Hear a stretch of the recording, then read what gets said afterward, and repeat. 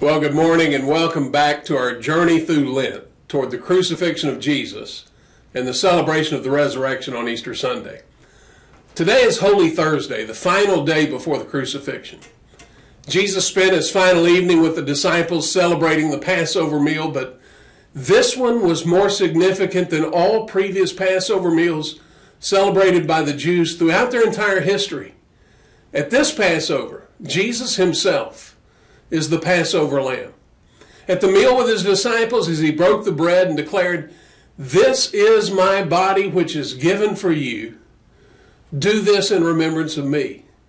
And then he took the cup after they had eaten, saying, "This cup which is poured out for you is the new covenant in my blood." Everything in Israel's history had been pointing to this moment. This is the launch of the new covenant, which is the kingdom. The meal signified what was about to take place, and the hour had come for the horror to unfold. Jesus takes the disciples from the Passover meal to the Garden of Gethsemane at the Mount of Olives, and we pick up the story at Luke chapter 22, verse 41. It says, "He withdrew from them about a stone's throw, and he knelt down and began to pray, saying, 'Father, if you are willing, remove this cup from me, yet not my will, but yours be done.'" The reality of the brutality that was about to be unleashed on him had settled in, and his genuine request of the Father was, if there's any other way, can we at least consider that? But not my will, but yours be done. It's the ultimate act of humility and obedience.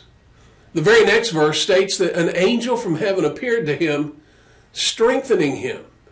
And being in agony, he was praying fervently, and his sweat became like drops of blood falling down upon the ground. Now, it's presumed by many that he literally sweat drops of blood. But that's not what the text says. He was in such intense prayer that he began to sweat. Great drops of sweat falling to the ground like great drops of blood.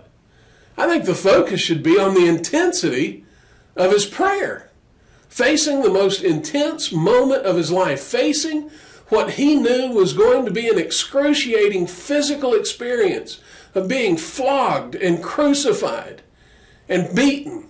His prayer was a prayer for strength from the Father to face and fulfill his mission as an obedient son, as the Lamb of God who was about to be sacrificed for the sin of the whole world. And as he had previously stated with his disciples, no one was taking his life. He was giving it up. Greater love has no man than this, than to lay down his life for his friends.